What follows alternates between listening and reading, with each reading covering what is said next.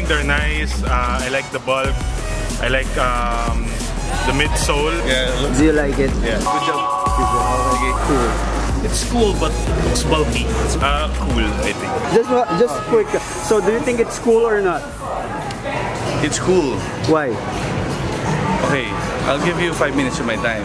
Okay. So number one, people say when they hold the PROPHERE, it's heavy. Yes. Pero once it's on the feet, you won't feel the weight. Okay. So I can challenge those who say that it's heavy.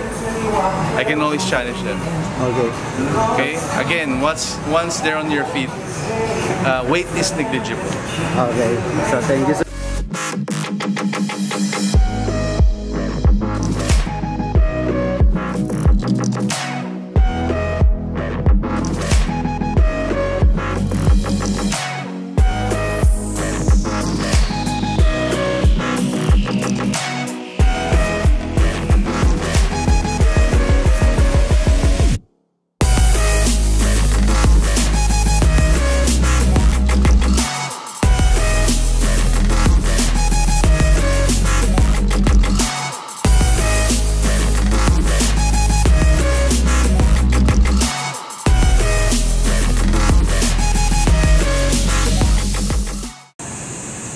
Hey guys, what's up? Welcome again to another video, and to all the new subscribers, thank you for supporting the channel. And if you haven't yet subscribed, please do. Today, May 29, I just sold my Adidas PROPHERE, and after using it for almost 6 months, since December 15, which is the official release, I would say that it's a durable shoe, but it is not something that I would recommend for daily use. And it's not a healthy shoe if you're going to use it for more than 6 hours, because after that, yes, you will get used to it. You will get used to it eventually. However, it doesn't mean that it's a healthy shoe, because it's still heavy. When you get used to it, you will not notice that it is heavy, because you've been using it for maybe a month. You will notice that, oh, it's not that heavy anymore, because you get used to it. But after using it for around 6 hours, you can feel that there's pain around your foot, and that's not healthy.